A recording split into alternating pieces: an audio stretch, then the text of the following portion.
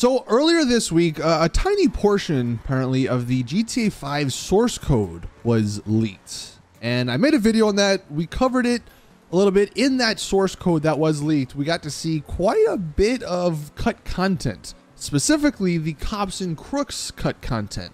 We got to see pretty much all of the, I think it was 14 police cars that Rockstar had planned. That was cut.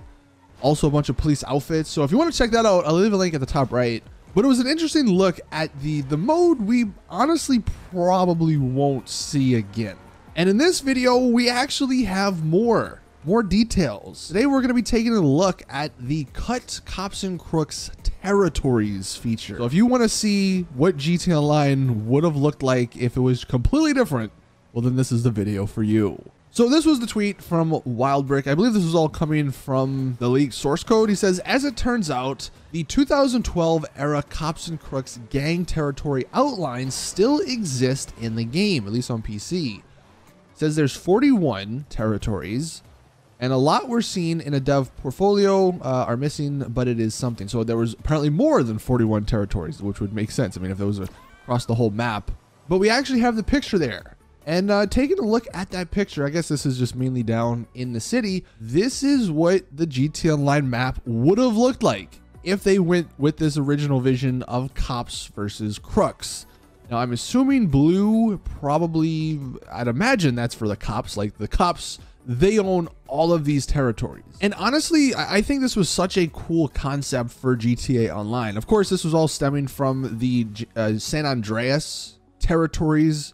They were sort of building on that system, but of course making it multiplayer instead of just single player. But this is what GTA Online would have looked like. You would have had these territories scattered across the map that you would have had to battle over. We have more info though. Here's another tweet. He says the territories supported up to 3 owners apparently, and the game would cycle between the gang color of each territory owner.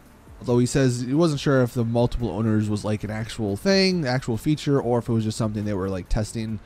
But we actually have a little video clip. This is what the map would have looked like. I guess if there was multiple owners, it would have shifted between the different colors. You can see there was actually 3 different sort of factions, I guess. The blue presumably is the cops, the orange, the gangs, the Vagos, I think it was, and then the little pinkish, I think that was like neutral. But this is what GTA Online's Cops and Crooks look like. And in case anyone hasn't ever seen these pictures, I want to bring back, these are some very old pictures, I think from like 2011. This is in the early like alpha testing of GTA Online. This was one of the pictures that, again, is showing what it would have looked like. And you can see there's a lot more territories on that little map. Almost like each individual block was its own territory. And you can see there was the cop territory, the Vagos territory. I guess there was 4 different factions here. The biker territory, and then the neutral territory. I guess neutral is not really a faction, but that is what we had. We had the cops, the Vagos, the bikers, and the neutral. And again, everyone was supposed to battle out to sort of get these different territories. Now, I don't know if we ever really have figured out like what the purpose was. Like, did you get bonuses for it? You know, I don't know if they were that in depth with the testing before they scrapped it. But here's some other pictures. Here's what like one of the Vagos members looked like if you were a Vago member. And then we also have if you were a cop. This is what this looked like. Now, I will say, I know maybe some people are hopeful we might see this sort of stuff return in GTA Online, but honestly, I just think that's not going to happen. Like maybe GTA 6, they could figure out the territory system, but I doubt we're going to get something just because it's such a different gameplay from what we have now. I mean, this is basically a replacement free mode. And unless they gave you an option to like play in a different type of free mode environment, it's not going to happen. At most, what they'll do is probably bring back some of those police cars that they were cut and maybe the outfits, but I don't think we're ever going to get the territory system here. It's kind of cool to see what the game would have looked like. Like this is just a totally different version of GTA Online.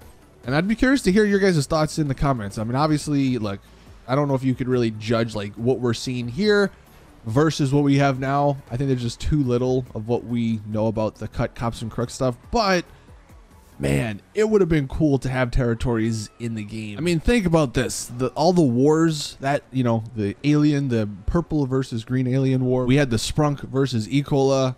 Imagine that, but as like the base game. And each time, you know, your sort of crew, your sort of faction won and, you know, won a battle in a particular area, you own that particular territory.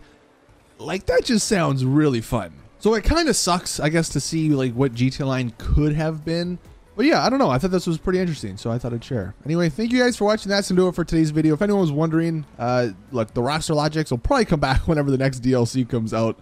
There's just not a whole bunch going on in GTA Online at the moment. But anyway, that's gonna do it for today's video. Thank you all for watching. Please drop it a like if you did enjoy. Subscribe for more GTA content. And as always, I'll see you all in the next one.